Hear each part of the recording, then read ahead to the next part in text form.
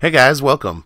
If you're new here, I initially bought about 60 of these HP dc7800s. I cleaned them, I modded them, I changed the CMOS batteries, upgraded the BIOS, added video cards, and so on. My initial price was under $1 each for these, and they were born in 2007 under the care of Windows Vista, or in this case, ran Linux, looping a medical video over and over.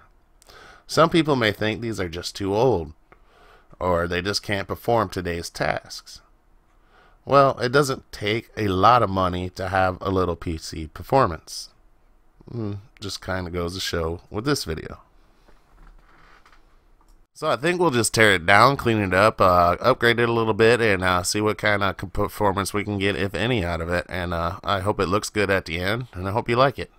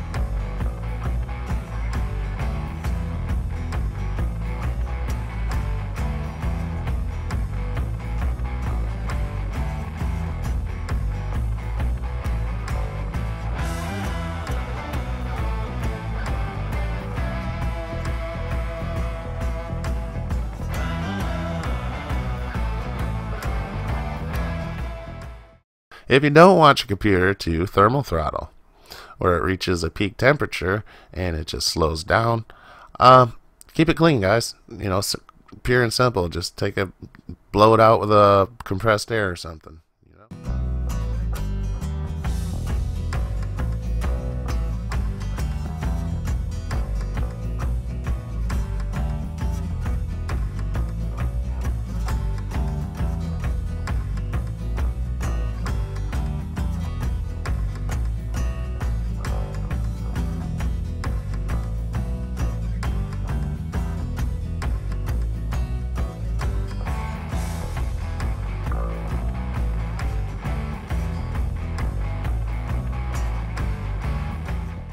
Alright, so it's all apart and the caps look good. Well, I guess it's just time to paint the case, and while that dries, go ahead and clean off some of the other parts. And makes me wonder, HP company was founded in a one-car garage.